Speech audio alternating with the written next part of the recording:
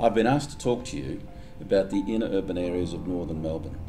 And before we deal with those areas specifically, I'd just like to go back and discuss one or two things about what makes a good investment area and a good investment property. Now, as you would have heard us say on many occasions, there are three things we need from our investments. They are returns, security, flexibility. And we need the three. It's not just a matter of focusing on high returns, it's a matter of investing in property that has security and flexibility. And at the core of that, what we have determined many, many years ago, in fact 3 decades ago, is that our clients should purchase property in the best inner urban areas of a major metropolis from a demand, popularity and opportunity perspective. They must purchase properties in those areas that most people wishing to own and occupy property can afford. They must purchase property most appropriate for a long-term investment, namely to do with physical maintenance and tenancy management, and they must purchase property most appropriate to their particular circumstances. Very often that's financial, tax or portfolio balance issues. Now, given those criteria, in summary, what that means is medium to high density residential property in the best inner urban areas of Melbourne, Sydney, and 5 years ago we determined that Brisbane had become a major metropolis in regard to its property market. What happens when we talk about the best inner urban areas and why we put the word opportunity in is because in fact best, if we were talking about Sydney for example, could be Kirribilli, it could be Paddington, it could be Double Bay or Elizabeth Bay. In Melbourne, it could be East Melbourne, Toorak, Albert Park, the best parts of South Yarra. Now what happens to those best areas over time is they become too, for want of a better word, they become too hot, too expensive, and it's very hard to see upside. So the word opportunity in our first set of criteria with regard to what we recommend our clients purchase enables us, where in fact as far as we're concerned there's no downside, no speculation, but the underlying demand of both tenancy and sale is at such a strength that we are confident that we will have appropriate levels of returns, security and flexibility. And therein lies why it is the inner northern urban areas of Melbourne, not alone, but most definitely why they fit that criteria. Now the development of Melbourne about 20 or 30 years ago, Melbourne was the 5th least dense city in the world.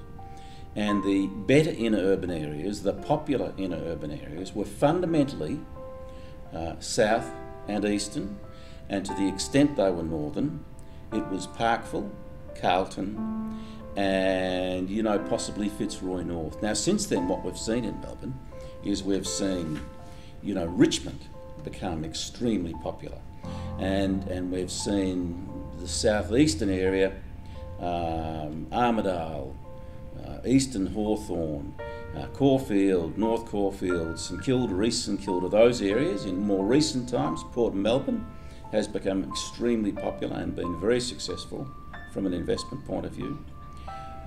But to the north, when I mentioned Parkville and Carlton, we've always said to people South Brunswick, now we say Brunswick.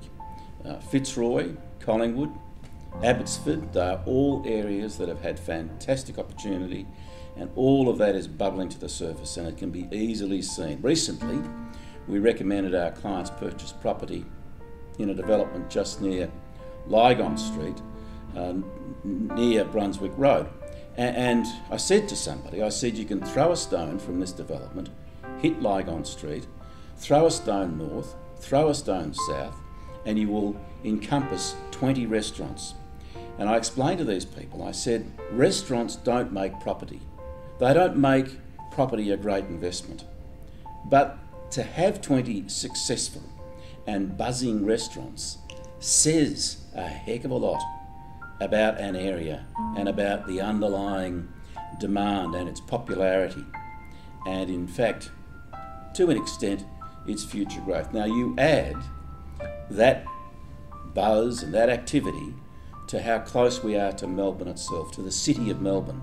And whether we're speaking of Paris or London or New York or Tokyo, the inner urban areas, for obvious reasons, access to employment, access to education, access to the better retail facilities, centralised transport, access to entertainment in regard to community entertainment, whether it's the MCG or the Arts Centre or the Botanic Gardens or the Yarra itself or restaurants, all of that you add to this buzz that I'm talking about in this inner urban area in Brunswick, in Fitzroy, in North Fitzroy, in Carlton, in Collingwood. You add that access to the city, and therein lies why we've seen in recent years, in the last decade or decade and a half, such an underlying demand for both occupation and ownership of property in these inner northern areas of Melbourne.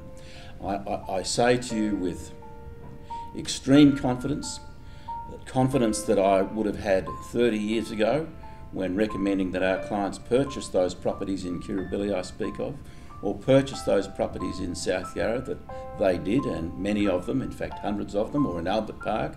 I say to you with the same confidence, these inner urban areas of Melbourne are going to be great medium to long-term investments. I have no doubt, great confidence, and I endorse those areas to you very, very strongly.